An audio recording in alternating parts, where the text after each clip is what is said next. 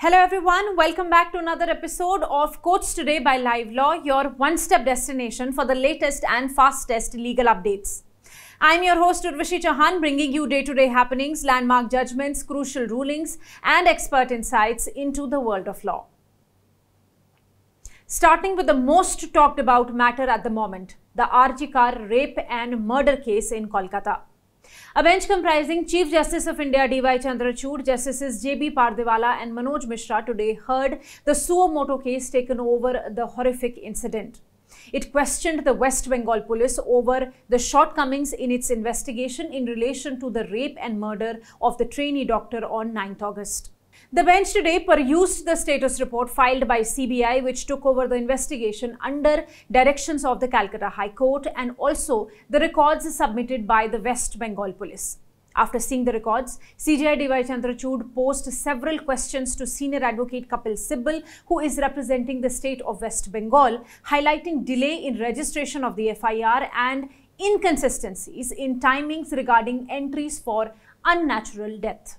The court asked him to ensure presence of a responsible police officer on the next date of hearing so that the court could get responses.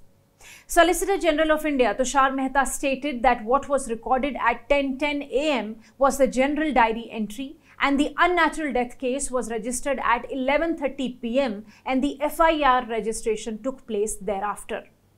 Taking note of certain apprehensions raised by the state regarding protests turning violent, the court clarified that the authorities would be at liberty to exercise lawful powers to regulate protests. However, peaceful protests should not be disturbed. The bench also appealed to the doctors to return to their duties and protected them from coercive actions for their absence due to protests till today. The court directed all states and union territories to prevent any apprehension of violence at medical establishments.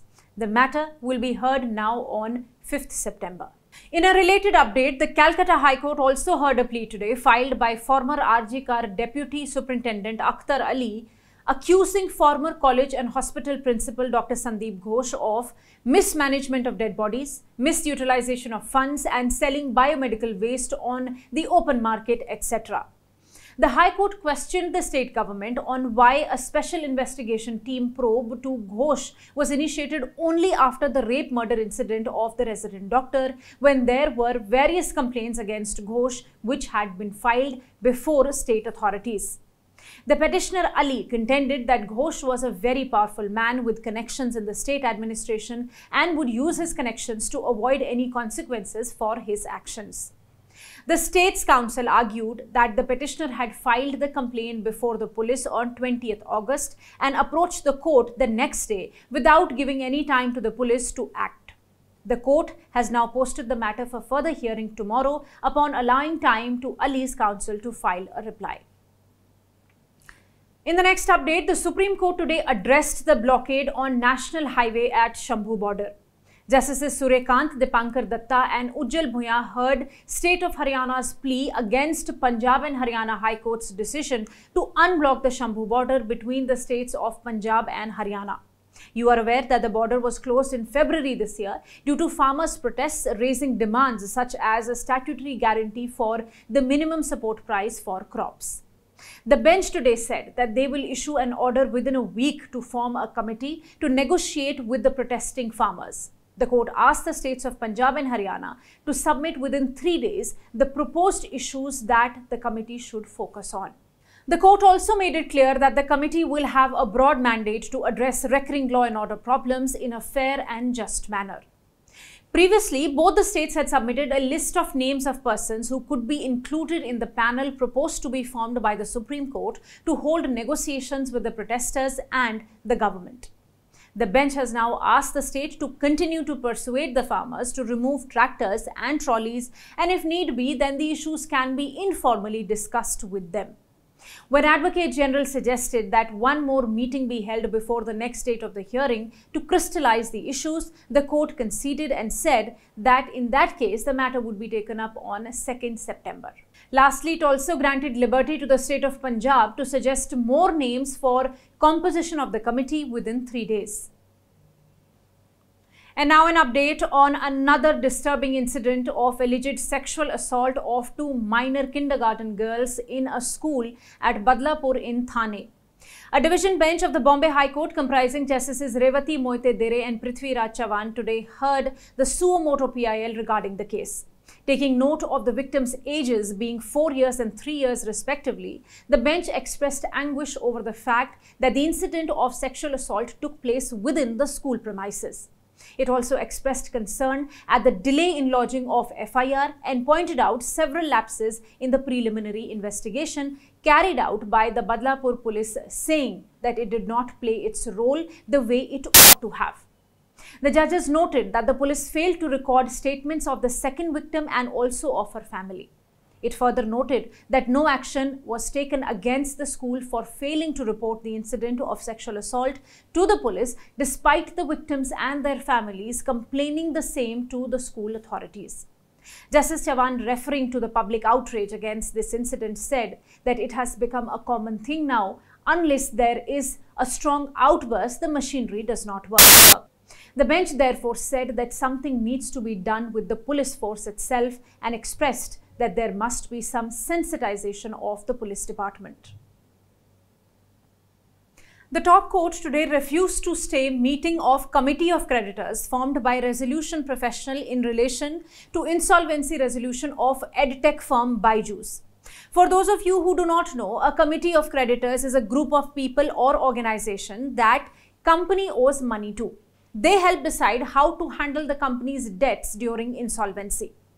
Last week, the bench led by CJI DY Chandrachud and comprising Justices JB Pardewala and Manoj Mishra had stayed the order of National Company Law Appellate Tribunal, which upheld the settlement between Byju and BCCI in relation to Byju's 158 crore dues to the latter. The stay order was passed on an appeal filed by US-based lender Glass Trust Company LLC, which opposed the Byju's BCCI settlement. This stay order led to the revival of the insolvency proceedings against Byju.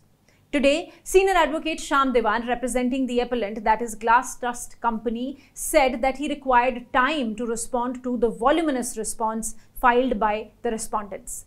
Senior advocate Abhishek Manu Singhvi, appearing for Byju, then told the bench that the COC was hastily constituted yesterday evening at the instance of Glass Trust Company to render his case infructuous.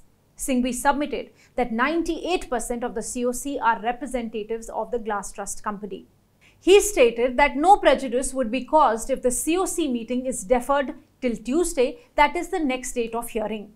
SG Tushar Mehta for the BCCI backed Singhvi's request and said that an interim order was necessary to balance the equities. However, the CJI said that if the appeal is ultimately dismissed, then the COC decisions also will be invalidated. CJI Chandrachud said that the appeal will have to be heard on merits and posted the matter next Tuesday. The Supreme Court bench of Justices M.M. Sondaresh and Arvind Kumar today heard the bail plea of activist and Bhima Koregaon case accused Jyoti Jagtap. She has challenged denial of regular bail by Bombay High Court.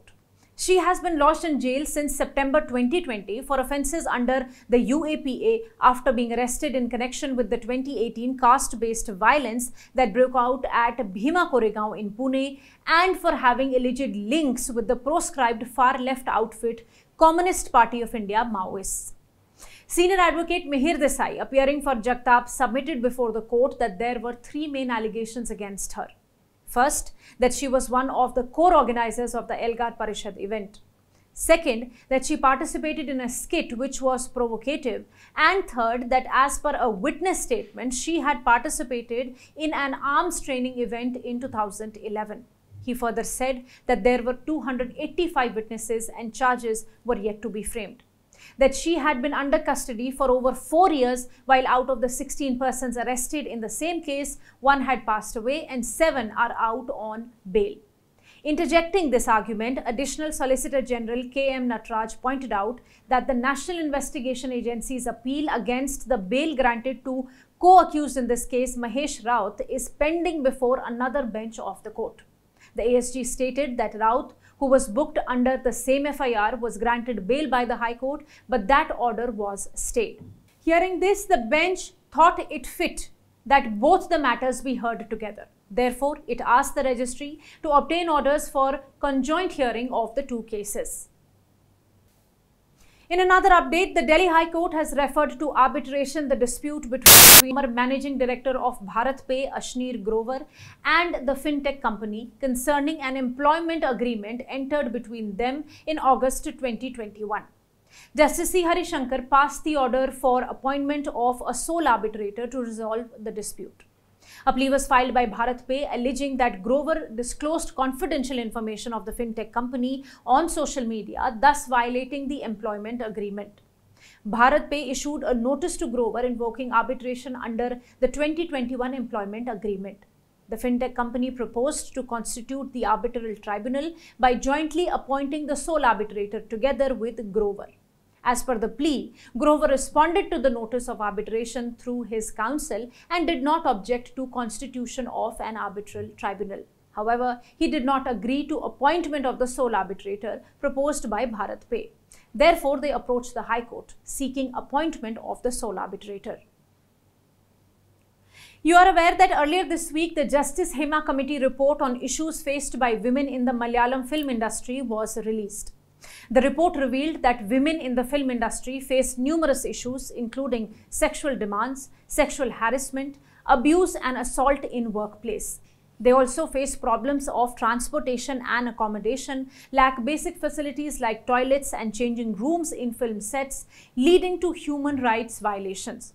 Additionally, this report highlighted the issues of lack of safety and security for women, gender discrimination, male domination, etc. Post this, a PIL was filed before the Kerala High Court seeking to initiate criminal proceedings against offenders who committed sexual crimes against women in the Malayalam film industry. The counsel for the petitioner submitted before the court that state has a responsibility to prosecute individuals who committed cognizable offences against women in the film industry based on the information disclosed in the report. The court noted that the issue is that parties want to maintain anonymity and that they are a vulnerable section of women who do not wish to disclose about harassment in public. The court noted that this issue has to be addressed and actions need to be taken to protect these vulnerable women. It has directed the state government to make available the entire committee report, including the redacted portions, before the court in a sealed cover. The court also suo motu impleaded the Kerala State Women's Commission.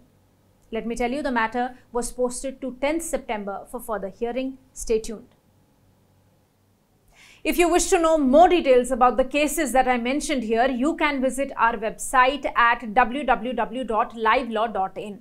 Stay ahead with quick legal updates only on Live Law. Do not forget to like, share and subscribe and support us. You can also support us by donating through the thanks button at the bottom of our videos or consider becoming a member at just 89 rupees per month.